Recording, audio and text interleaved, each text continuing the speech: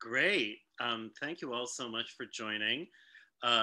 It's both wonderful and somewhat daunting to have so many people on the online chat, not all of whom I can even see. So it's a great pleasure to be here, and thank you so much to Pagliacci Rossi and MayDay Rooms for putting together both this in-person archive, this physical archive, and their digital archive, which, if you haven't visited, is becoming quite incredible. And I think Dante and Matthew will send out the links for that. I have a few slides I can show by way of introduction. I did not prepare a formal talk, as I thought it didn't make sense for me to give a strict historical overview because we have Leopoldina here to ask in person. And I know many of you have worked on these and related histories and are probably eager to both offer your own thoughts and join in the conversation with her. So I have a number of slides. I have a lot I could say, but please just turn me off after about 20 minutes or so we save time for Leopoldina's presentation and a conversation afterwards. I think that much of what I have to say will be familiar to a lot of you, but I did want to give something of a bit of a grand framing, just to, even in a cursory manner, of the archive, and maybe just talk about what some of its questions, provocations, critical reception, might be for us today. So I guess I will just share my screen now, and please do cut me off, or maybe Matthew and Dante, if you can wave at me somehow, message me to shut the fuck up in private chat if it gets to be too long. Okay, it looks like there's still some folks joining, but I'm going to share my screen and we can take a look at the little PowerPoint I prepared. Oops. Hey. Can everyone see that? That's looking okay? I guess I could view full screen.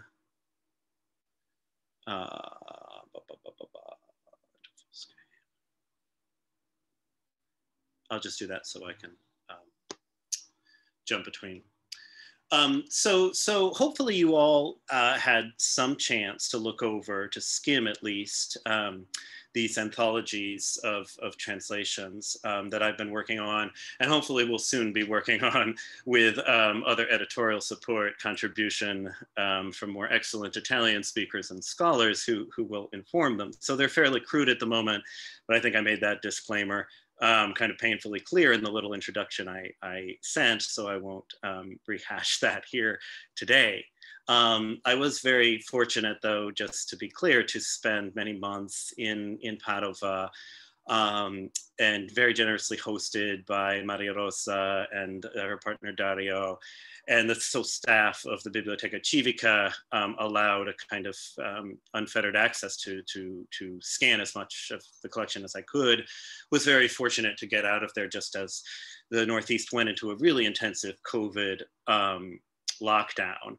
But as I say in the little introductory blurb, one of the few pleasures of this period of intensive quarantine and the rolling back of archival access and capacities to travel has just been sharing the documents with a lot of folks and seeing a whole network of people who really work on the material, a whole network of folks who are doing new scholarship, research related to its legacies. So I hopefully some of those folks are here, can join in the conversation later. So here's my very brief and kind of grandiose framing. So there is, of course, I don't think I need to give a strict history of the movement. You can certainly find that in Louise Toupin's book, and in the work of many other scholars who've contributed to documenting it. there are certain foundational texts and certain foundational moments that we can point to in terms of the development of Lotta Femminista. And, one is given often of these meetings in Padova in 1971-72 of women with experience of developing feminist movements in 5 countries, including the US, the UK, Great Britain, Great Britain and the UK, US, UK, Italy, Germany, France, a remarkable group of activist scholars who came together and kind of contributed to the formulation and brought, varying perspectives, varying traditions. Here are a few of what we might call the quote unquote foundational texts: the statement of the International Feminist Collective, the first edition of Potere Femminile e Sovversione Sociale, published as Power of Women and Subversion of the Community in collaboration with James, a transcript fragment from a speech that Selma James gave at one of the early meetings, which is remarkable in that it sort of gives some accounting and history of a lesbian feminist and separatist perspective as it's developing, and the way the movements have developed in Great Britain and US at the time to inform the Italian organizing. I mean, so you really do get this kind of incredible constellation of folks with experience of different histories, different activist and scholarly work, including Silvia Federici, Maria Rosa della Costa, Brigitte Gauthier, Giovanna Franca della Costa, and others, right? So this statement of the International Feminist Collective that they author is often pointed to as a kind of foundational text.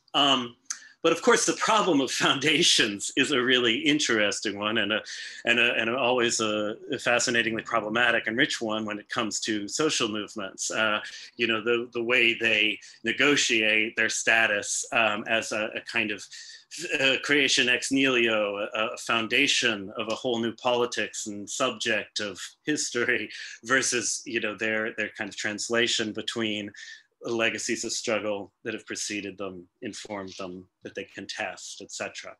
Right? And I actually think that Leopoldina Fortunati's work is one of the most important in addressing this particular question, this question of origins or a feminist sort of theory of history.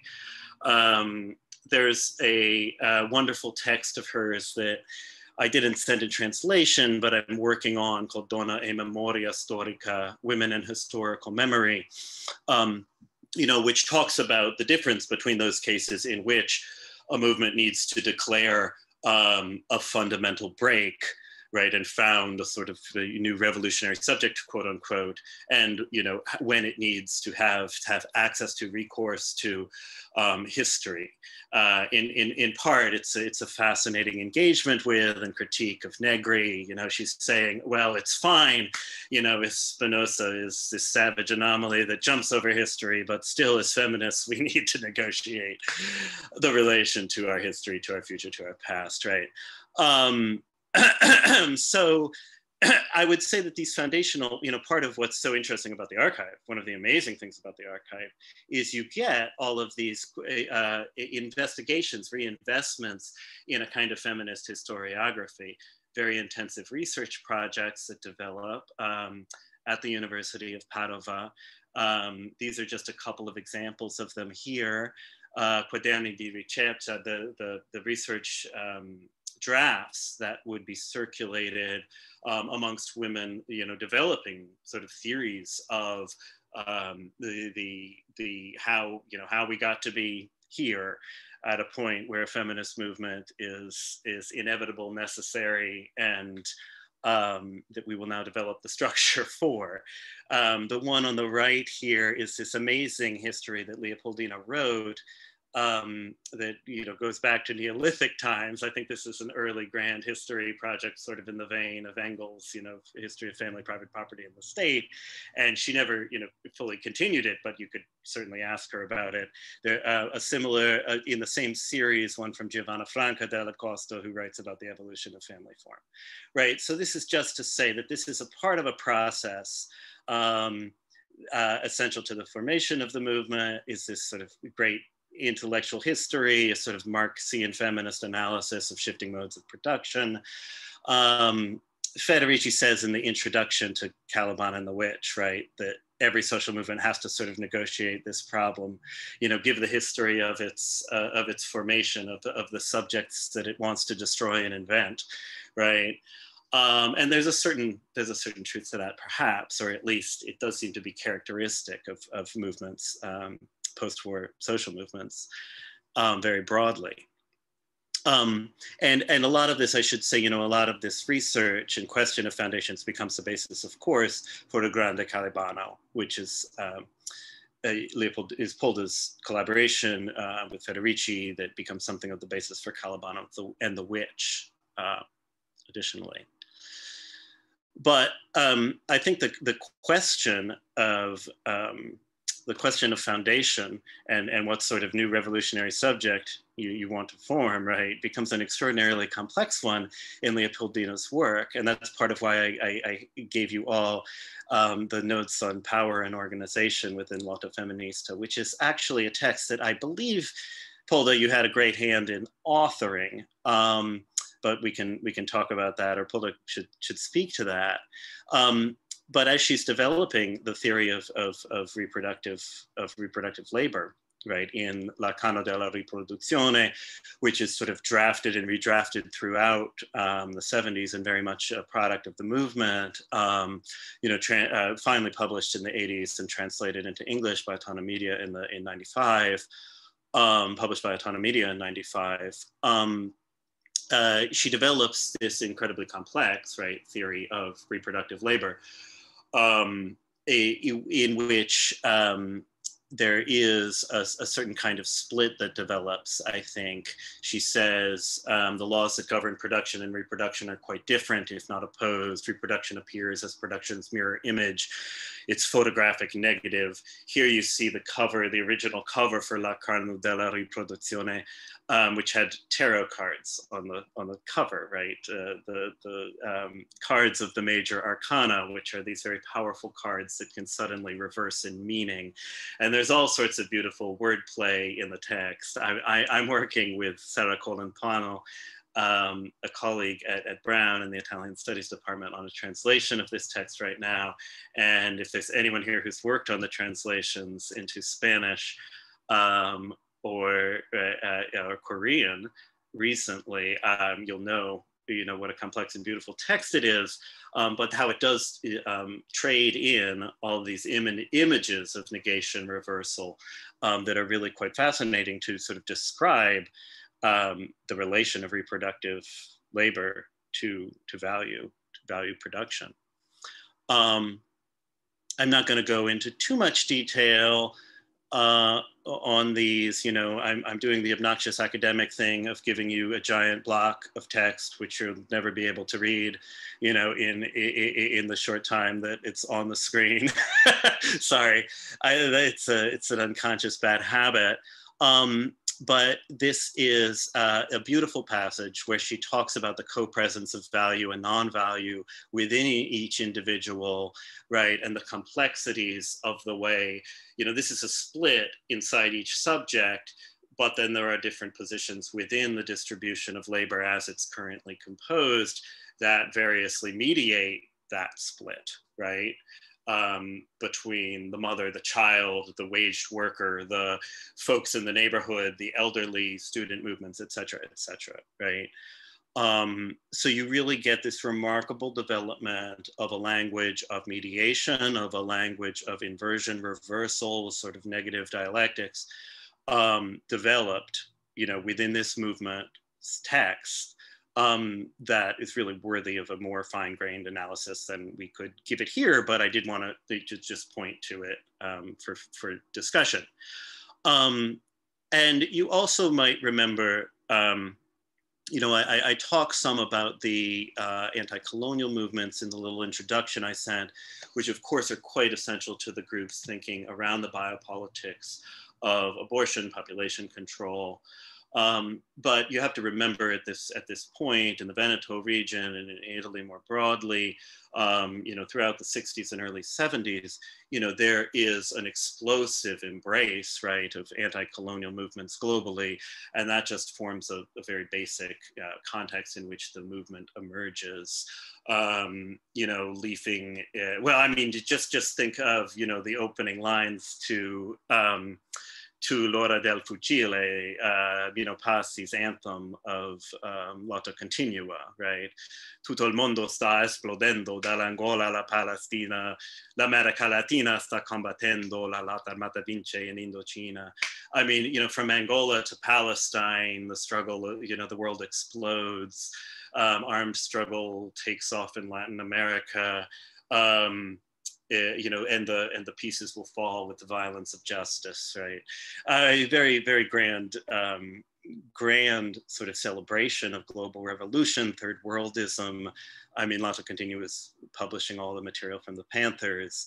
There is, a real, and in relation to this, Lotta Femminista particularly becomes interested in women's struggle, particularly welfare rights struggle in the United States. Piven and Cloward, Movimenti di Poveri is translated very early. I saw it in Rosa's study. I mean, it's still like on her desk. And materials from the welfare rights movements, materials from Black Power, particularly in the Detroit area, are very influential. Nicola Pizzolato, am I saying his name correct, has done really interesting work on this, as well as a number of other folks. So just, in terms of general context, right? But then in terms of also the work of Potera Parayo, there is a sort of direct confrontation with the division, of course, between intellectual and manual labor, even preceding, the reception and translation of Son Marcel. The notion that the primary social division of the capitalist division of labor, which you are going to confront and reconfigure, is that between intellectual and manual labor. Operai studenti uniti si vince, right? So I just wanted to put you in mind. But of course, when Leopoldina and others in the group were formulating their theories of reproductive labor, of political organization, they very much, come in this context of both celebration, maybe you could even say glorification of third worldist and anti-colonial struggle. Not always the most like serious and generous engagement, or, but very much that the texts are read and known and celebrated, right? And the Potera Parayo's thinking around the divisions of intellectual and manual labor and how to intervene in them. Okay, so I should just jump forward, and then you get the drafts. You get Leopoldina working intensively on this draft document about power and organization in Lotta Femminista. Really developing theories of how, if one needs to formulate a revolutionary subject around the figure of reproduction, right, around the housewife, the sort of negative identification with housework as a mobile rubric through which to think about the ways in which reproduction subtends value production, enables it, creates it, whatever term you might want to use. So I just wanted to mention that context, and I think part of what becomes a really fascinating and still provocative debate in the movement text is what, if any, a sort of revolutionary subject needs to be formulated. Hopefully you were able to read some of that fantastic text, Mille Fiori, their critique, engagement with the extra-parliamentary left circa 77 and the new groups of autonomia, and their critique of their formulation of a revolutionary subject. These are just some of the kind of cartoons around that. The wonderful one of the woman, doing the housework for the revolution. Geez, I should make these larger, shouldn't I? Maybe I should open a different view. This is the critique of autonomous groups as Indians in the piazza, cowboys in the bedroom, and sheriffs in the assembly. It's a very caustic joke about Indiani Metropolitani. We can talk more about these if there's interest. But one of the fascinating representational techniques, of course, that they develop and theorize and formulate in performances, street actions, music, right, is defining the subject of woman as this sort of negative position within the division of labor that can be organized around. Whether or not it's ever a strict self-same identity category, of course, is an open question. One for debate. I mean, they make these wonderful cartoons about the sort of disappearance of self in labor, in forced maternity, in housework, sex work, etc. These are images from protests in circa 1974, I believe, for abortion, where they would just wear wearing these placards declaring, the housework, forms of housework, making love, cooking. What's that say? Scopare. Oh, fucking. But you get the idea. And hopefully you looked at some of those closely in the readings that were distributed. And of course there's Gruppo Immagine, which affiliates with the musical group and develops these wonderful techniques of sort of mimetic relation to the current political structures and debates. I mean, mimesis, you could even use it kind of in the Auerbach sense, in the sense that there's a refusal or breakdown of traditional genre, right? So they make these fascinating performances, say, where this is one, L'Identità, where they make cutouts of the different positions on the parliamentary and extra-parliamentary left and recite texts of their musings on women, on the woman question from behind them, and these are complemented with musical productions, which really double, in some ways, parody and critique the productions, the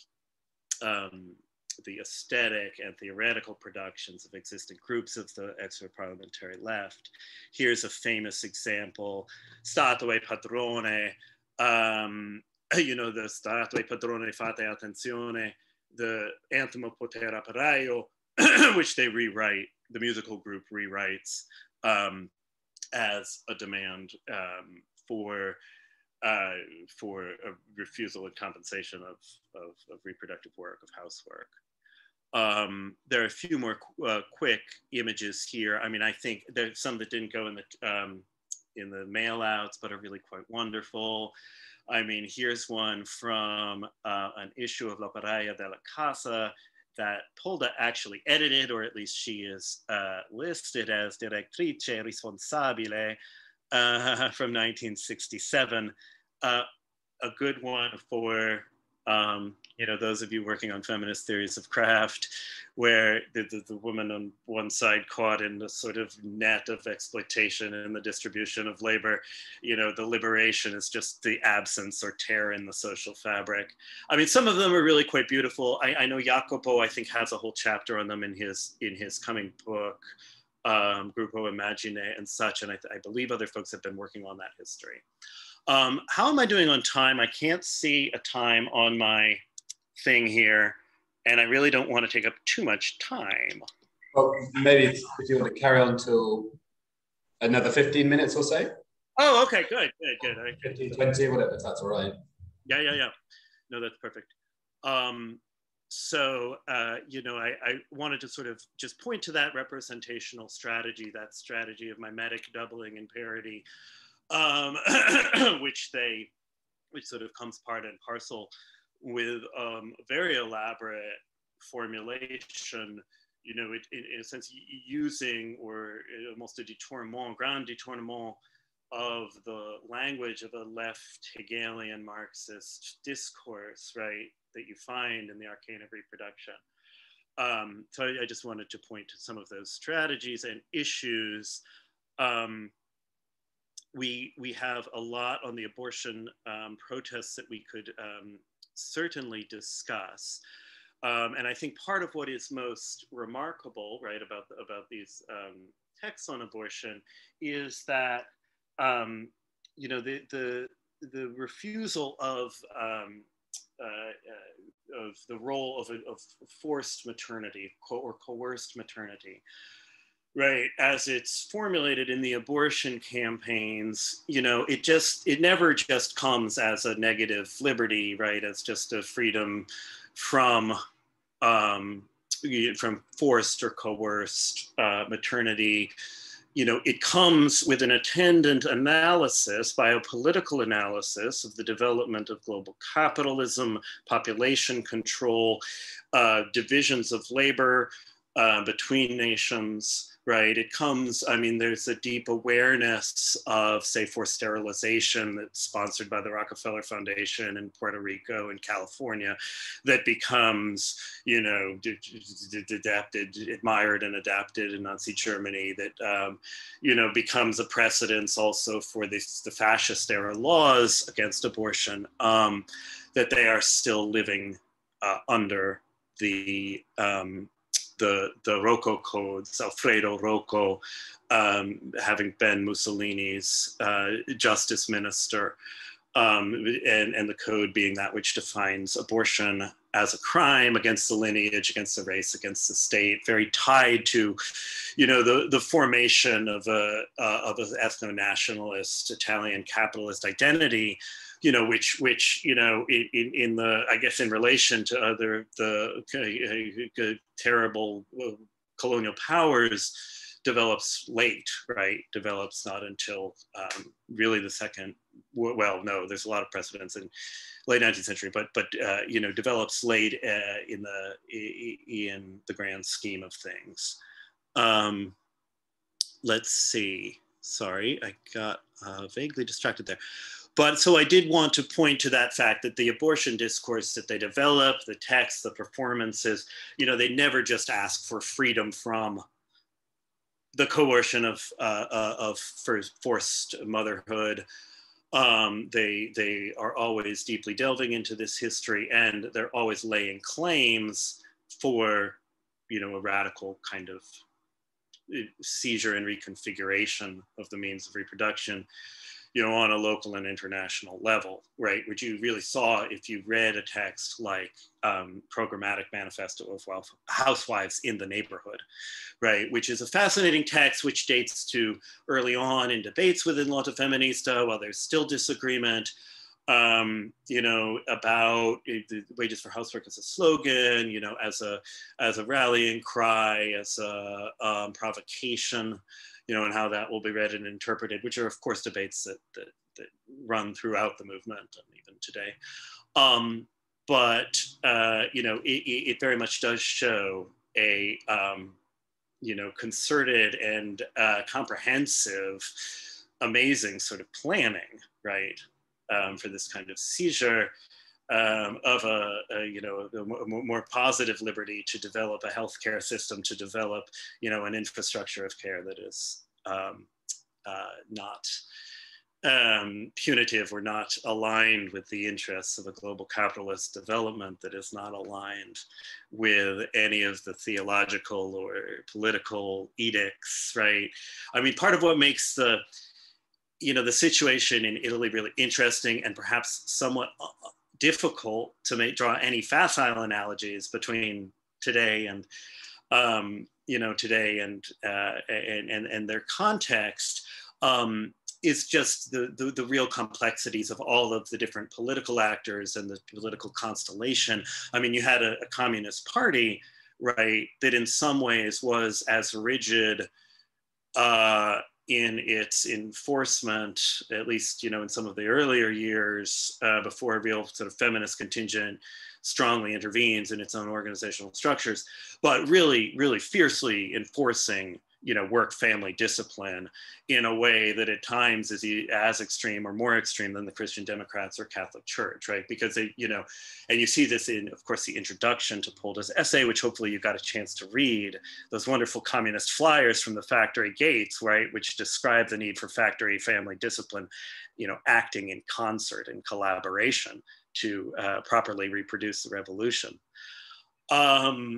So yeah, there's of course a lot here to talk about more around abortion.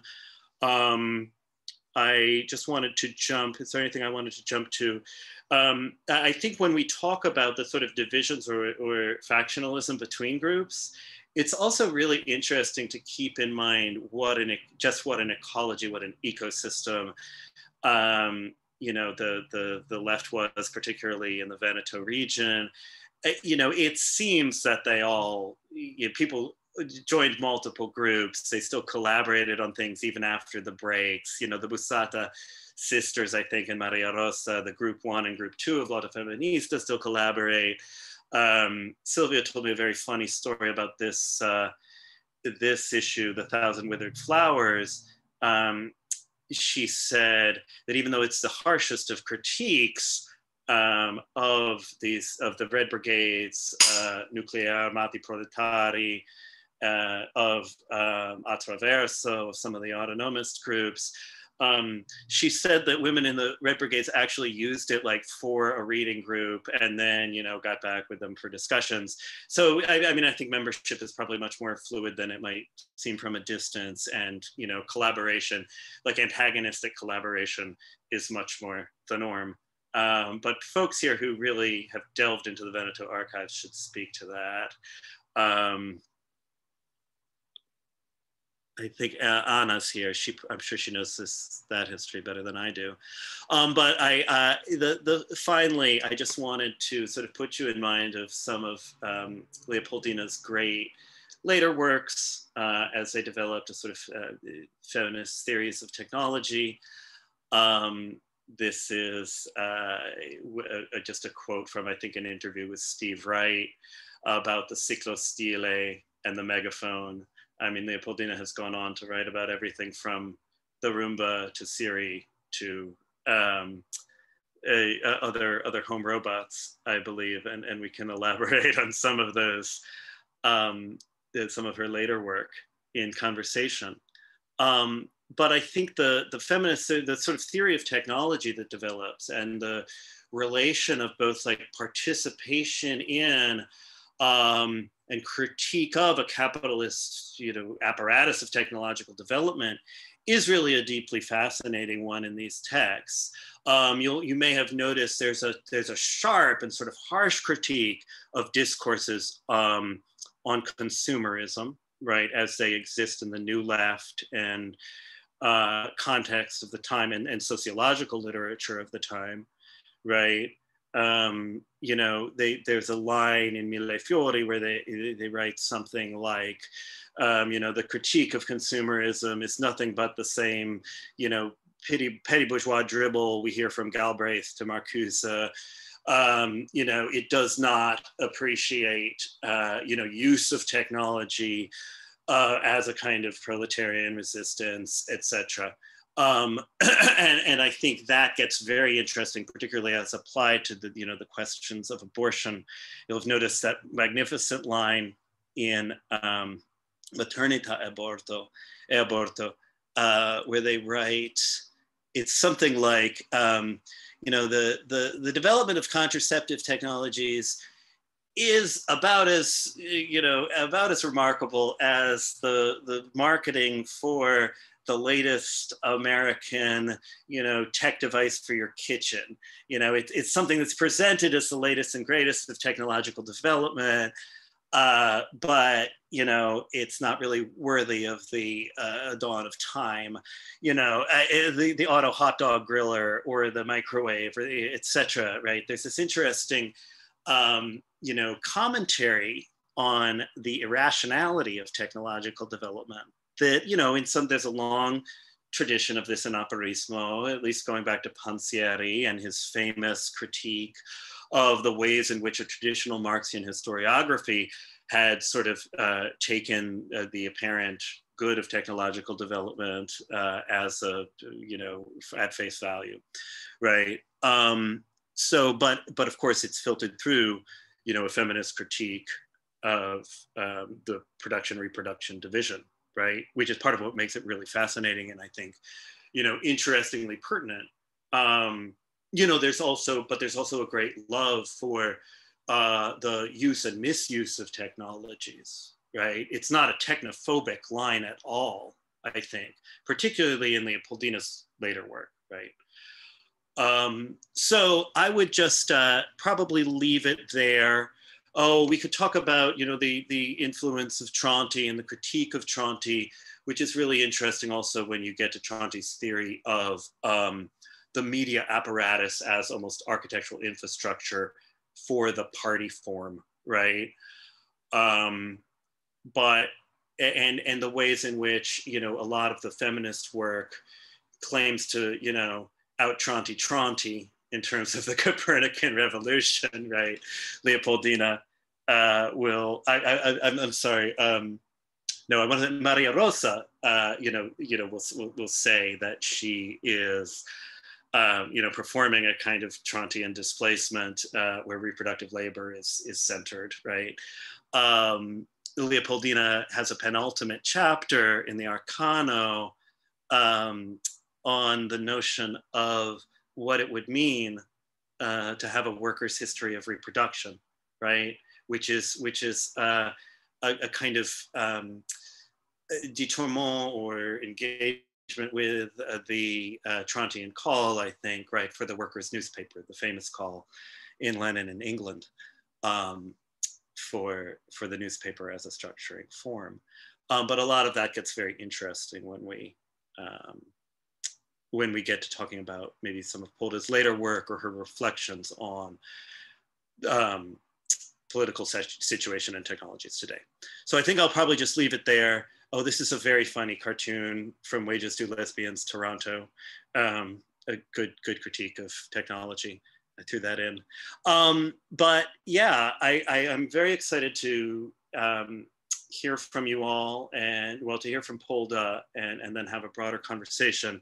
I can always go back to any of these documents as need be. Fantastic. Thanks very much, Arlen. So yeah, we'll pass on to Leopoldina now, and then we can afterwards have discussion from people on the Zoom and also those of us who are in here in person. But I need to pick up the presentation, my presentation today.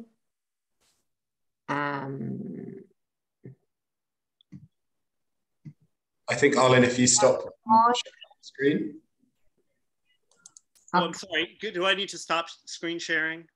Yeah. Okay. How can you? Gotcha. Oh, yeah, I did. I believe I just did. Thank you. Okay. I selected some points that political points connected to the debate of those times. But of course, if you like to deal with other points, you interrupt me and I will change or we choose other points. I prepare some reflection about the struggle we did about abortion, motherhood, and the reappropriation of own body, the struggle about sexuality, the struggle about race, the struggles, how all these struggles were connected to the wage for and against housework, the theme of consumption as field of struggle, technology as the terrain of a new colonization of the reproduction sphere. And here we should dedicate a seminar only to technology, because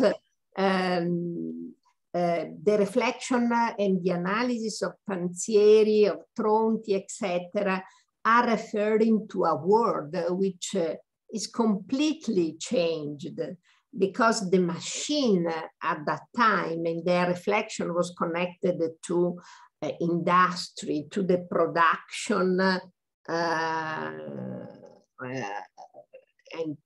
work in the factories.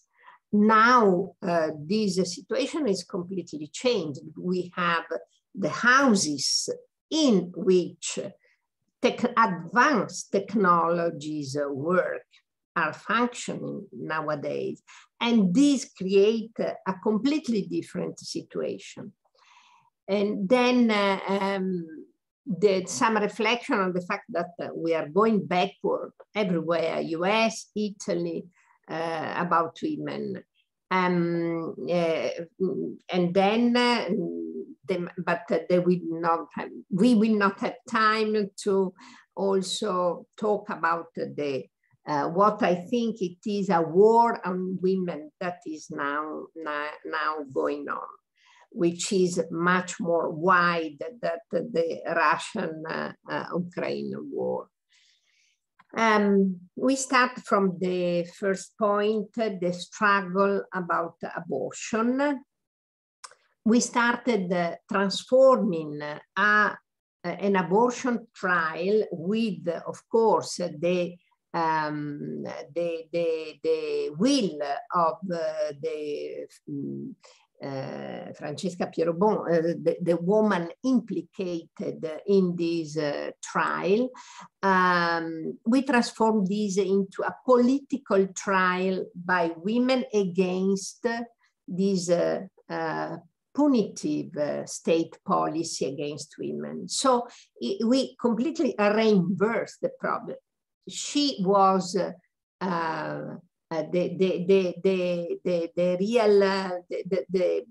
culpable, I don't know in English, somebody can help me, the real, the person that, the entity that should have be in the trial should have been protagonist? You're yeah, talking the state, not the woman process. Really? So the fight over abortion for us was part of a political program regarding motherhood in overall, which was articulated in the will we expressed to have all the children we wanted, when we wanted, and if we wanted. This is very important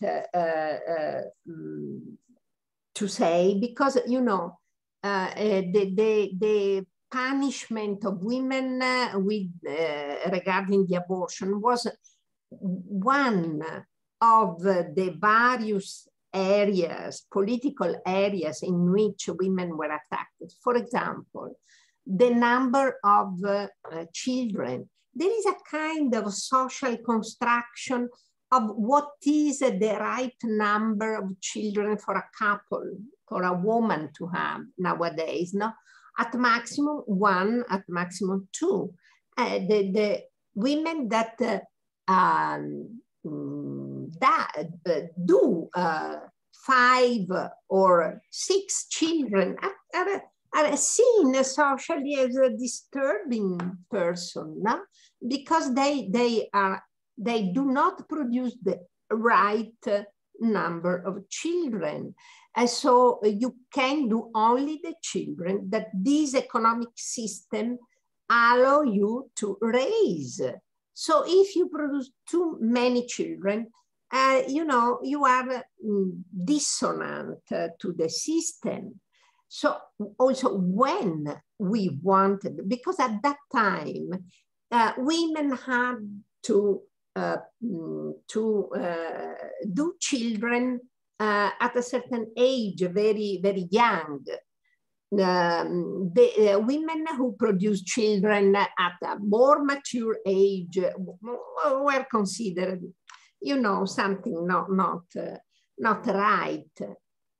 And then if you wanted to have children, we didn't, and this is also the question of the abortion, but it was not only the question of the abortion, it was also the question to a demystification of the image of a woman that necessarily was seen as a mother. So was very spread this in society, this notion that you are a real woman only if you are also a mother. You realize yourself as woman only through motherhood. Women who do not have children were, you know, considered something like a person that did not exploit all the possibility that they can have, and so also was seen something also somebody socially also a little bit disturbing. So there was all a rhetoric, a social rhetoric, a cultural rhetorics around women and motherhood that was we needed to deconstruct around this question of motherhood, the abortion, etc. And also it was, and of course, at the basis of all this was not only the abortion as a civic right, but it was the money. How can you raise children if you don't have the money to do so? So these civil rights are really are really functioning if there is an economic base to that allows people and the women in particular to realize what they want. And also it was connected to a very important point, which was the reappropriation of our body. So the long struggle, so all the groups now that who flourished around the world about that, on the reappropriation of the body and trying to help women to recognize their body, to see their body, to become aware that their body was belonging to them, no? And to learn some medical concepts now in order to be capable to manage our body in a certain way. This, it is the longest struggle against the medicalization of all the processes and events connected to women's body. And I must say that in these years, unfortunately, this process of medicalization of the process that are connected to women's body have developed enormously everywhere. The other point was the struggle about sexuality. Even here, our discourse was very complex. We wanted to gain freedom on sexuality. So the right to express ourselves on our sexuality, the orgasm also for women, they discover that also women have the right to have their orgasm, and you know, which was not a right recognized widely to women.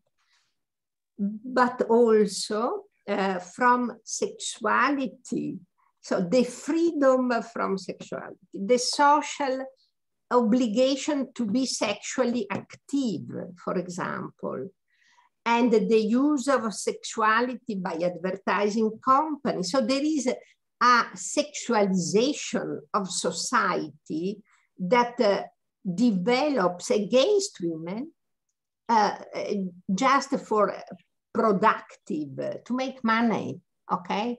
Because selling erotic and sexual things or images or symbols, etc., or discourses allow people to make a lot of money. But this again distorts, you know, distorts the real power of women and of every individual, because this continues, you know, pressure on sexuality is really something that is wrong in political terms. It's something that we need to refute.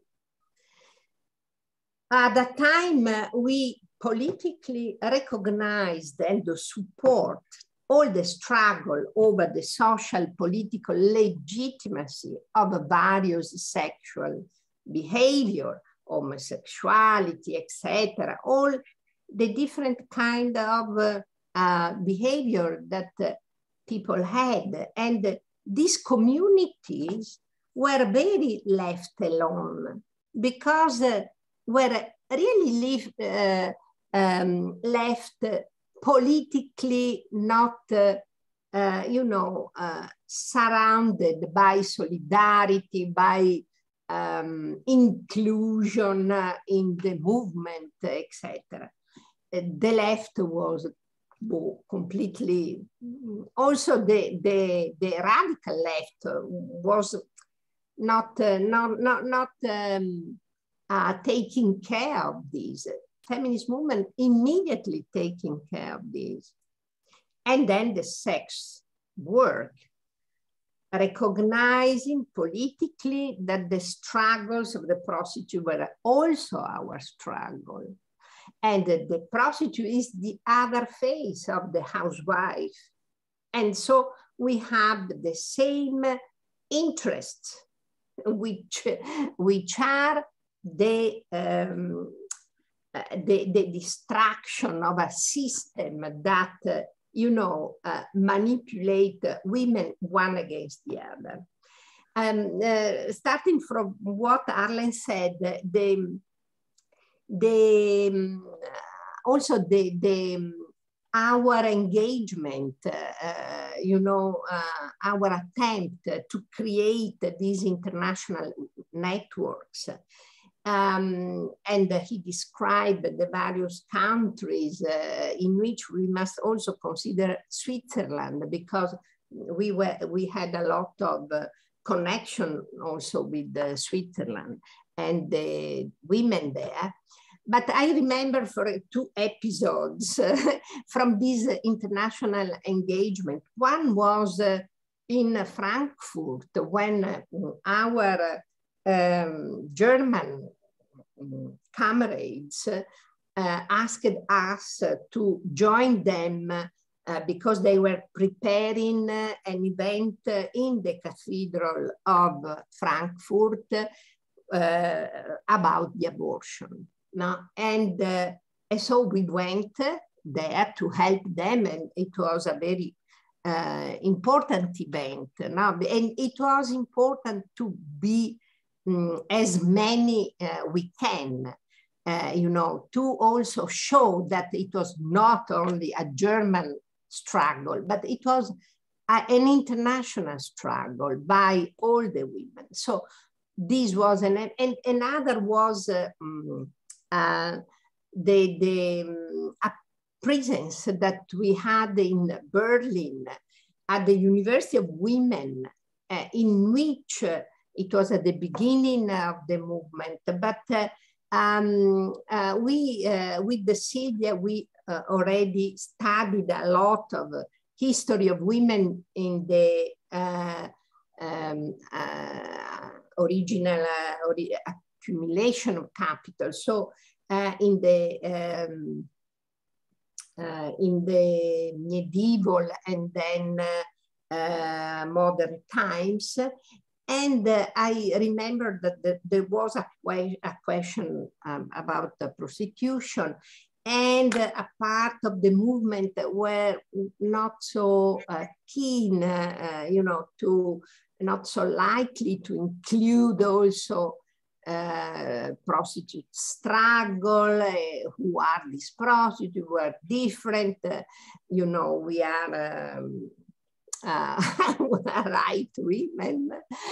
And I said, you are wrong. We are almost all children of prostitutes, because this is what the history in Europe tell us. And if you know, if every one of us go in the archive and to see what was the parents of their parents of their parents, they find anonymous children, anonymous father and mother, etc. Because this was the real situation. So it was really important for women to recognize this. The third point was the recognition, immediate recognition that race was a strategy of women division and stratification, of class stratification inside women. So we connected immediately with representatives of the organization of Black women, recognizing the importance of the struggles, of their struggles against this class stratification for the overall feminist movement. And here, you know, one of the limits of the maybe of the American movement in the United States was this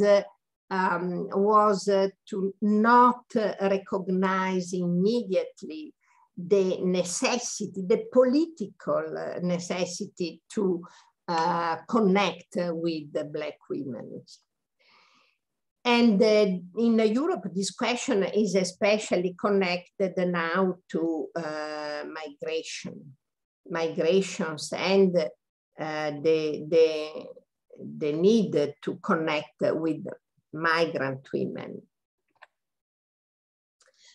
The fourth point, as I said, all these struggles against race, about abortion, and about I don't remember the other. Well, I already finished my time, so 20 minutes already passed. I don't know. Go on, Leopoldina. You don't have to stay to exactly 20 minutes, right? I mean, please. All these struggles were connected to the wage for against housework, because without money, civil rights remain a formal victories that then remain there. And so this was really very clear to us. No? Civil rights are important, but insufficient if they are not connected with the struggle for wage for and against housework. This, in fact, was the main aim of the campaign. The campaign was on the economic recognition of domestic care work, you know?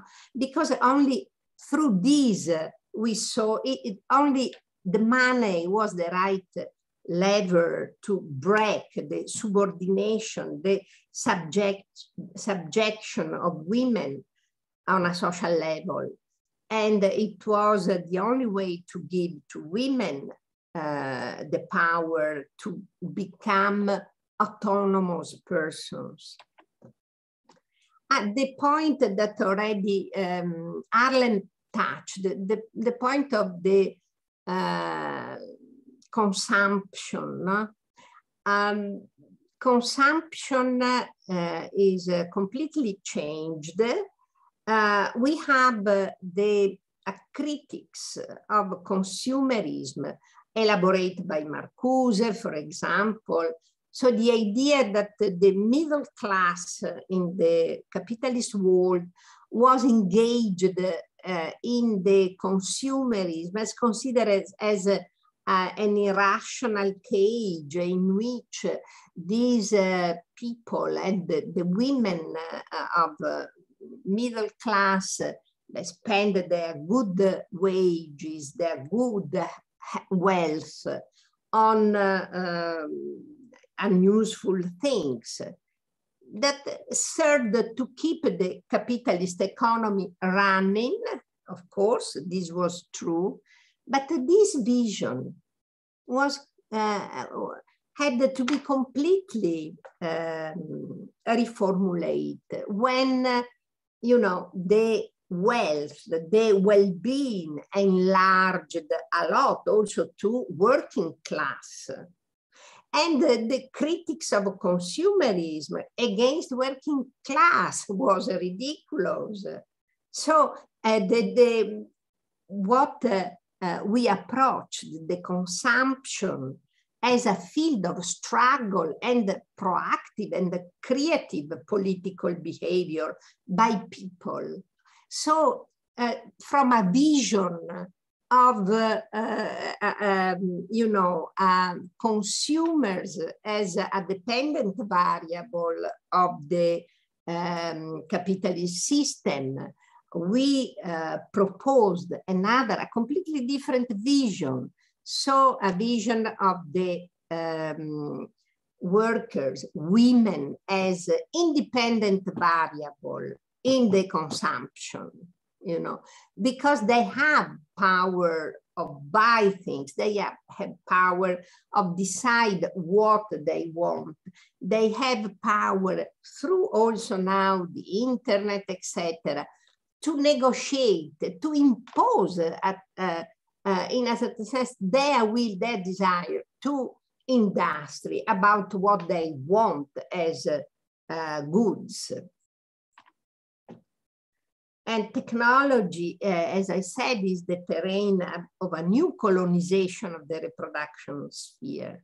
The reproduction sphere is the place where the web giant, the five giants of the web, Apple, Microsoft, etc., make money, make, they are at the top of the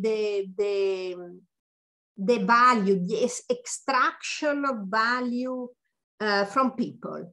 But where it is, where this extraction of value happens through technologies is in the house, not anymore only in the factory, but it is even more now in the houses, because in the houses we have the great number of people. We have millions, billions of people who use technologies. So now it is, and they are not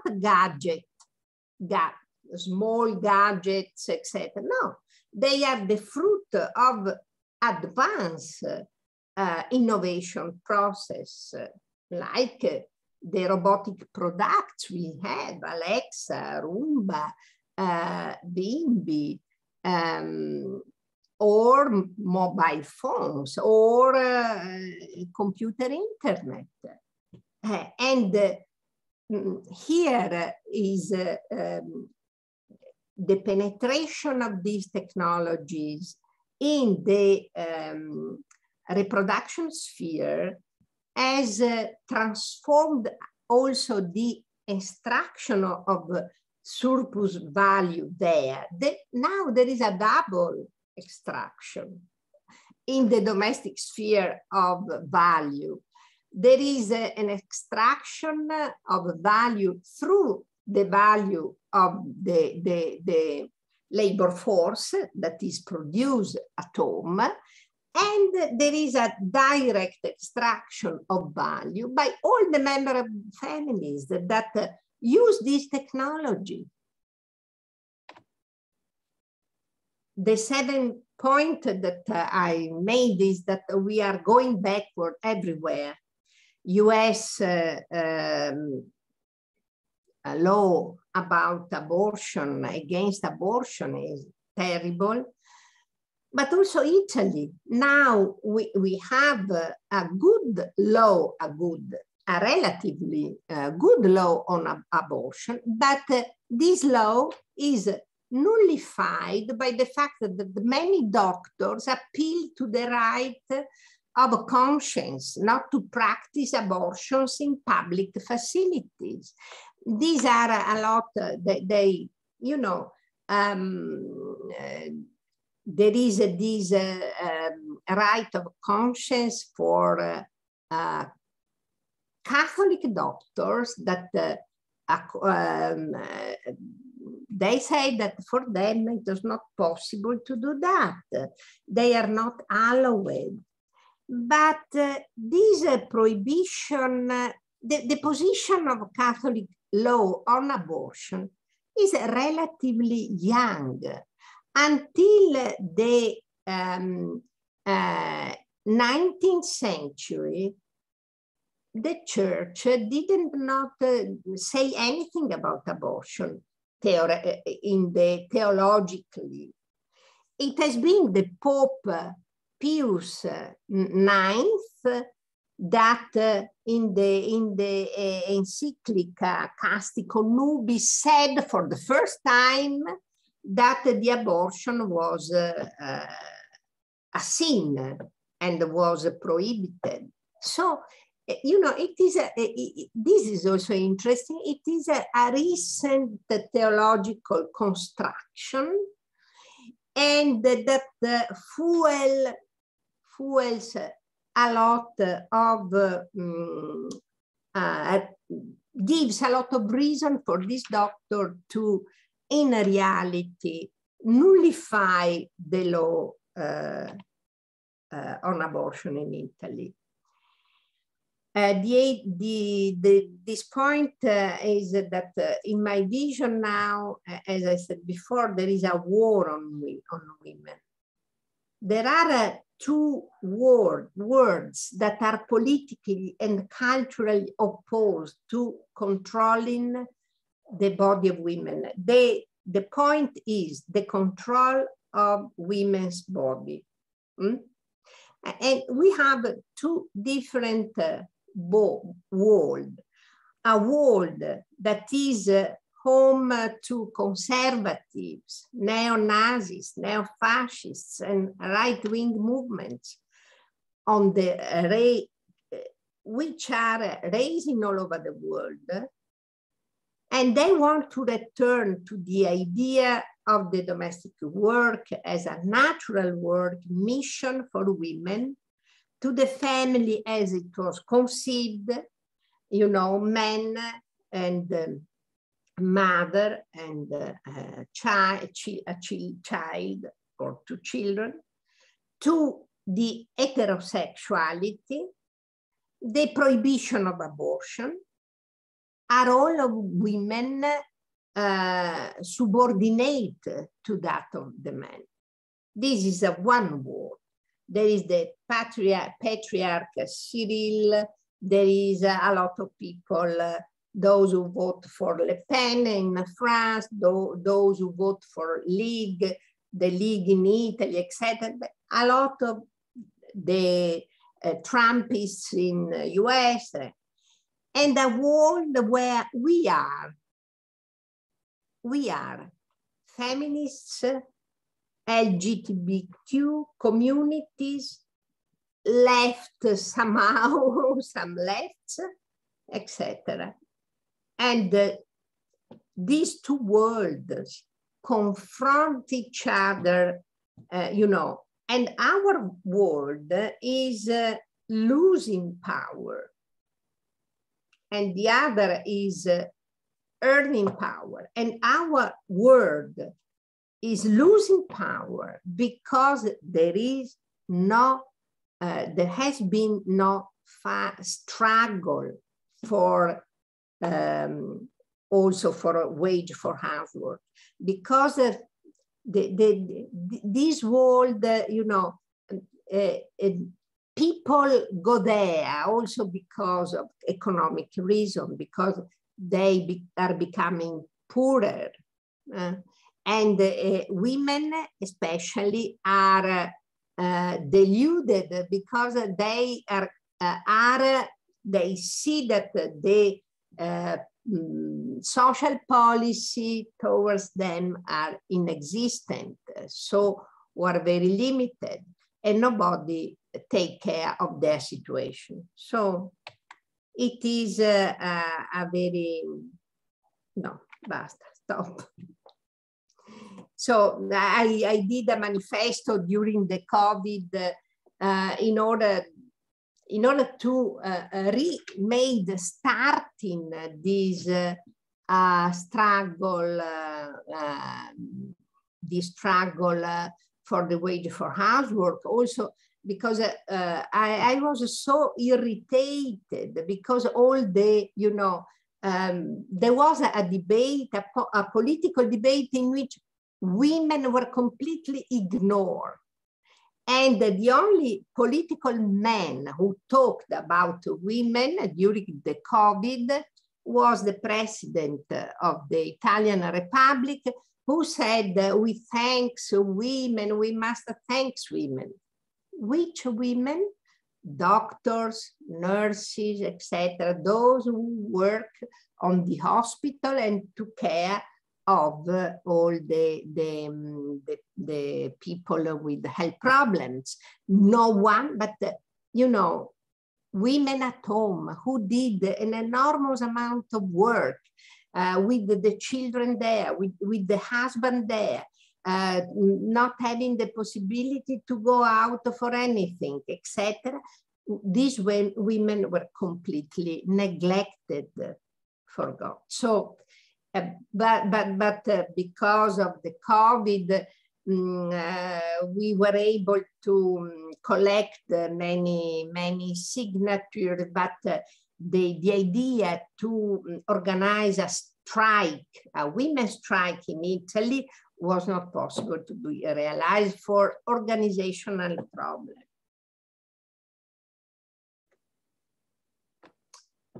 I would finish here. I don't know if you would like to talk of some. Fantastic. Thank you very much for speaking with us.